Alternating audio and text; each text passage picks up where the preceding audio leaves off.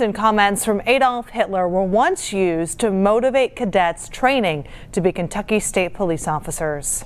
Now, they were removed from all training materials in 2013, but they're causing a significant uproar today. That's because they were released late last week by a high school student newspaper. Local 12's James Pilcher joins us live now from the Breaking News Center with how the students got them and what they said. James?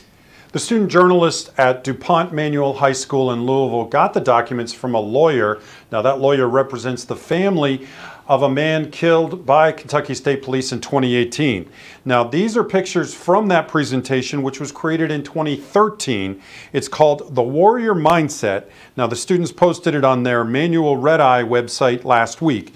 These training materials feature 2 separate slides, including quotes from Hitler. It also included quotes from other controversial historical figures, such as Attila the Hun and Confederate General Robert E. Lee. That quote was part of a slide called The Thin Gray Line, taken by some to be sympathetic to Confederate causes. The presentation also encourages cadets to be ruthless killers and includes the phrase "über alles," which some have linked to neo-Nazi groups in recent years. Governor Andy Beshear addressed the controversy today during his coronavirus briefing.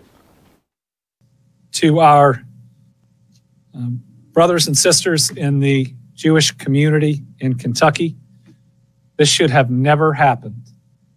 And we are committed, this administration is committed to making sure that not only does this never happen in the future, but that we repair any damage done in the past. We're not going to rest until we fix this. We're